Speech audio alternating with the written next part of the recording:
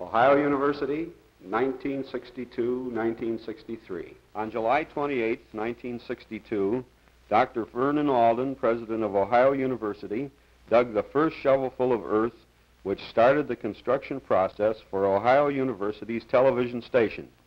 The antenna, which is on top of this 810-foot hill southwest of Athens, rises into the air another 871 feet, thereby making it the 7th tallest tower in the state of Ohio.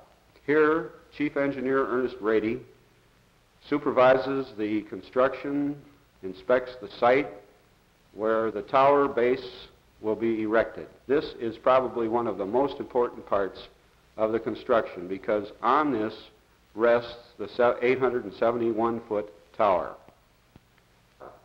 This is known as a radiator, which means that it radiates the signal, a television signal, to the outlying areas. This is a very critical operation. The tower must be exactly vertical or plumb, because on it will rest all other pieces of the tower. Here we see that unit in place, bolted down, ready for the other units to go on top. When this shot was taken, there was approximately 120 feet of tower in the air. We'll check out the antenna electronically to see that it is functioning properly.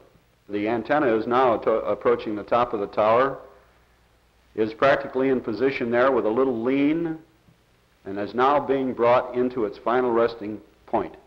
The General Electric engineers here are putting the final adjustments and touches on the transmitter. President Alden of Ohio University had the honor of turning the transmitter on for the first time, activating it, and seeing the first signal produced on the station, which is the test pattern that you have seen for the past 2 weeks, are now seeing on the monitor, and this is it.